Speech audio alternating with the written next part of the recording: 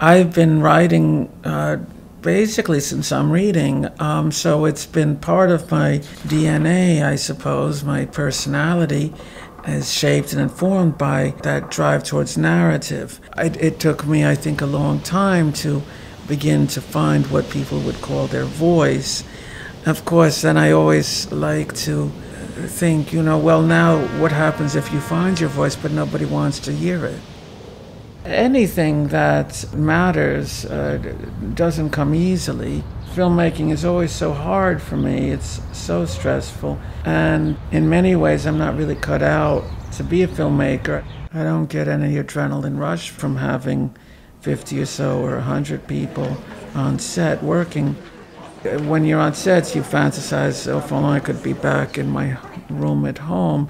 But then when you're in the room at home, of course, you fantasize being there on set.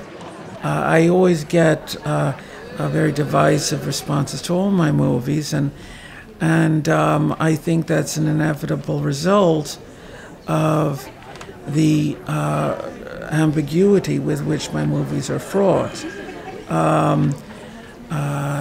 Half the audience will say how funny the movie is and laugh, and the other half will be angry at the first half. How can you laugh?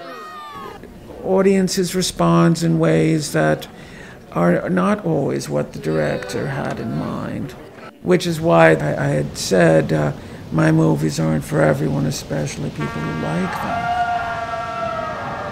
And what intrigued me was the idea of how I could take someone distasteful or obnoxious and make that character's heart something felt, that even that person we so much want to write off is someone worth caring for, that they too have their own dignity. And even this person has a heart that beats, a pulse.